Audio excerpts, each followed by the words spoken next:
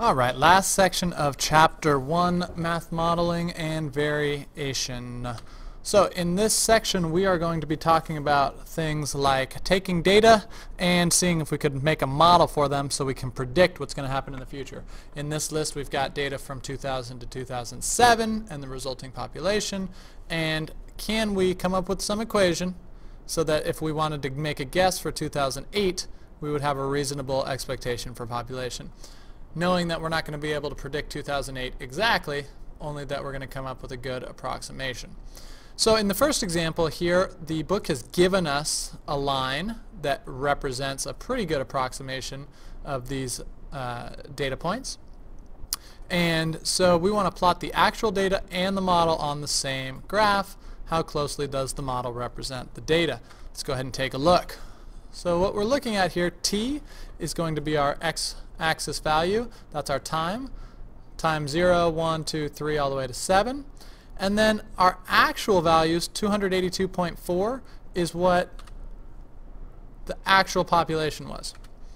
We had this equation that was a pretty good guess, and when we plug 0 into this equation, we get 282.5. So the actual data is 0.4. We would have guessed for that year that the population would have been 0.5. So off by a little bit. And so that's here in the straight line is our model, the guess, and then the actual points are the data points 282.4, 285.3 that we actually know for sure. So if we went in the future, we could extend this line out, but we wouldn't have any more dots because we don't have any more points that we know for sure. The line would represent just a guess of what would happen in the future. So as you can see in this situation, the model, y star, is a pretty good approximation of the actual data y. So go ahead and try this for problem 11. Go ahead and make a scatter plot. You can do this on your calculator, which is how I'll show the answer here in a second, or you can do it by hand on a graph. Alright, if you're back and ready to look at the answer, here we go. I'm going to switch out of the PowerPoint and bring up our calculator view. Now we want to be in a list if we want to be doing scatter plots, so just a reminder of how we get there, just the stat button. Tempted to do second stat because it says list above it, but just the stat button and then hitting enter, and then we've got our list here. And if we want to clear this out, we could go up above it and hit clear, enter, and it's going to clear the whole list for us. So looking back at our numbers, we start into, let's see, that's one ahead. Where's the actual view? There we go. We're starting in 1992, and down here it says t equals 2. So we'll start with 2, and we're going all the way through 2007. So back to the calculator, we'll start with 2, 3, 4, 5, 6, 7, 8, 9, 10. 10 is 2000. And we want to go all the way to 17 for 2007. And then we'll go over to our list 2 and enter in the corresponding data.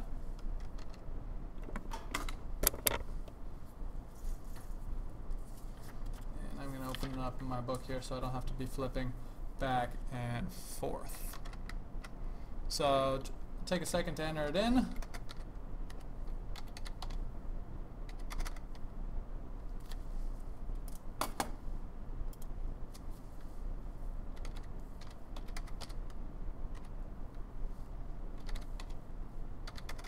Go ahead and feel free to fast forward through this part.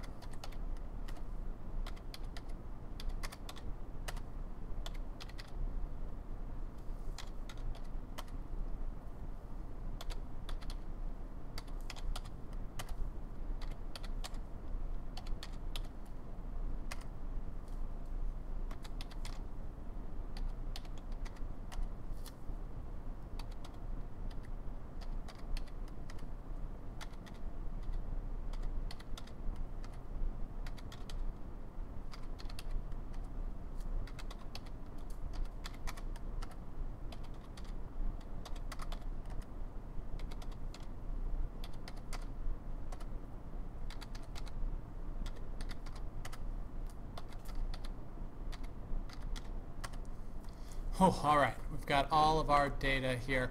We want to go ahead and plot this on the line, and we also need to come up with the equation that they gave us in problem 11. So I'm going to go ahead and punch in our equation first. It says y equals 1695.9 t. We can use x here, plus 124,320. So we've got our equation in there. If I were to just go ahead and graph this right away, notice that nothing good is going to happen because, of course, our window's really screwed up. And go back in here. If we want to get our list to show up, we need to go up to plot and hit enter so that plot becomes highlighted. All right, let's change our window, see what we want to use. Our smallest x was 0 and our largest was 17, so 0 to 20 seems reasonable to me. And our smallest y value was 128,105, so I'm just going to say 128,000. Our largest was 153,000, so I'll say 155,000. And if we counted by ones, that would take a long time for our calculator to grab this. So I'm going to actually count by thousands on there. Go ahead and graph that, and there we go. All of these dots represent the list that we popped in, and the line is our guess for what the dots should be in our assumed model.